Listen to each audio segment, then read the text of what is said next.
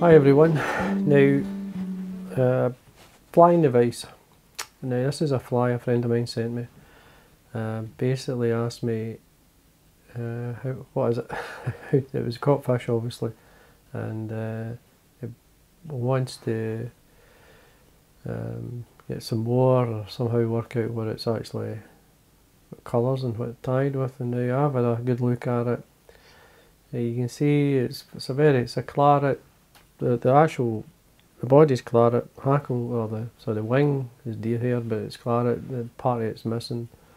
Now, I don't know if you can just catch the light there, but this goes a kind of all of this hackle. It's an unusual, I mean it's a kind of Caddis part, but I like tying stuff like this. This is a bit of fun.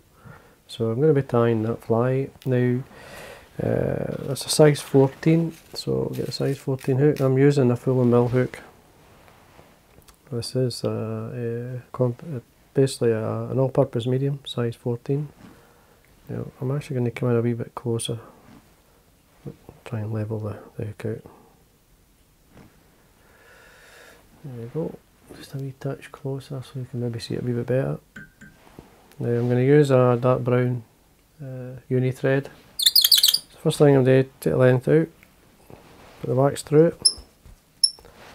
Need to stop it squeaking. It's a bit better. So basically what we're going to do is put a layer of thread down the shank. And the body is claret, as I say. And you right to the back of the hook, there. Yeah, I'm just going to use this is a claret here. It's called bleeding claret. It's got a wee touch of red in it. It's a lovely dubbing. But the main colour is the claret in the body, so I'm just going to dub this on.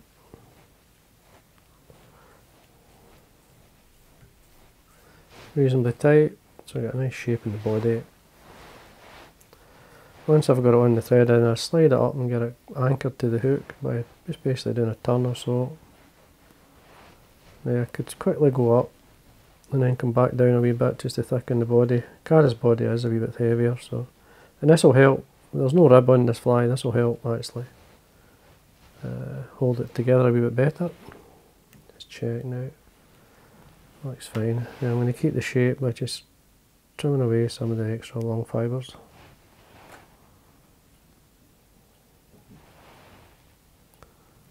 There you go. So a nice shape in the body. Now the wing claret, I've got some roe deer dyed claret.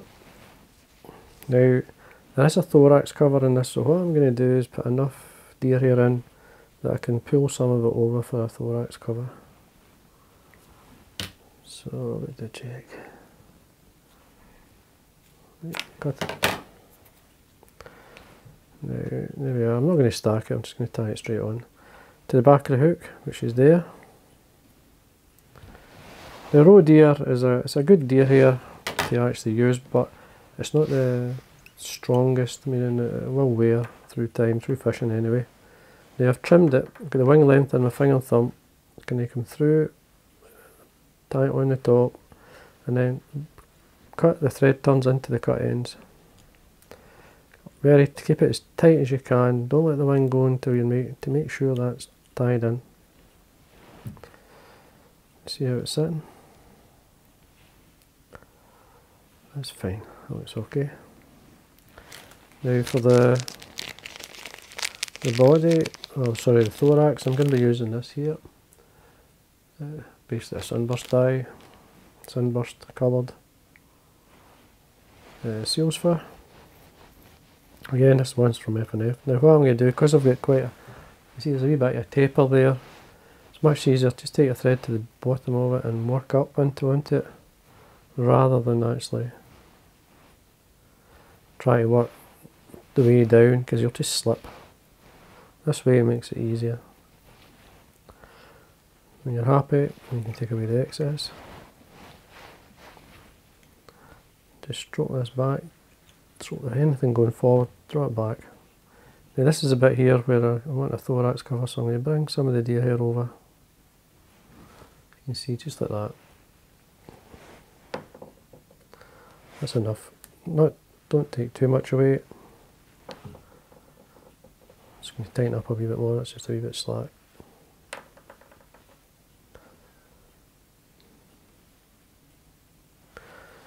there's not much room here to tie all this on here, so you've got to give yourself plenty. You could fold this back if you want it. I'm going to take it off because there is a hackle there. Trim away, get as neat a cut as you can. And wax my thread. Just draw back anything that's going forward. Just tidy this area up for your hackle. There's one fibre there, I'm just going to trim that away. It looks not too bad at that. Trim away some of these long fibres.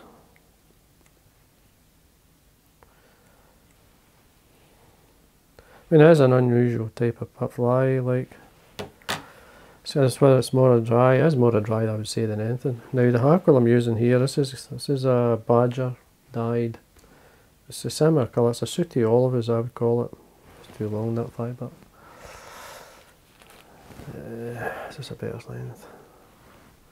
I lifted up the wrong hackle I think. This will be better. For the size of fly, I don't want it too long. Just check. That's fine. Just a wee bit short down here. It's going to bear some of the stem. This is from a Hebert Minor cape. I dyed it.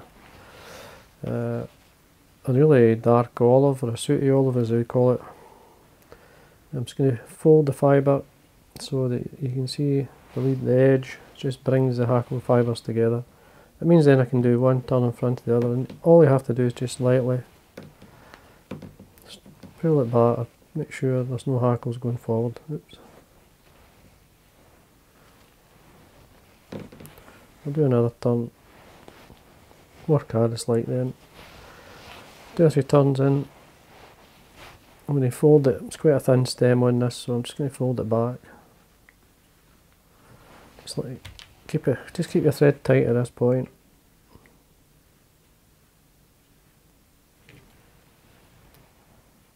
And always the whip finish. Just tighten. Trim that away. And break off that. You get neater cut times if you can do that. There we are. There's the original. Close enough. It's a nice enough colour. One obviously is a wee bit dirty, it's been well used, well chewed, so it's obviously works.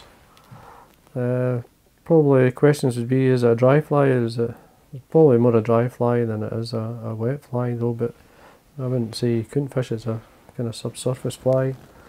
But there we are. Now all I'm going to do is a wee drop of varnish.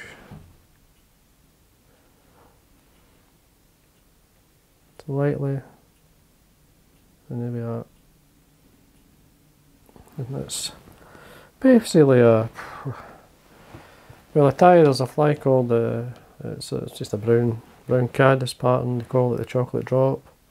This is basically a Claret version of that fly, very similar to it. You just doing the wee thorax here saves a bit of sort of bulk anyway. When you're tying this small, you need to try and figure out a decent way of actually tying that in without causing too much issues. It's easy enough, it's just working out the best way. There's a long fibre in there I'm not keen on.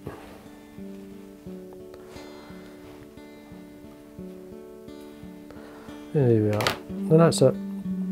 Nice wee Caddis pattern. It's a good idea in there or two, the thorax. I mean, it will certainly work. So anyway, I hope you enjoyed that, and again, thanks for watching.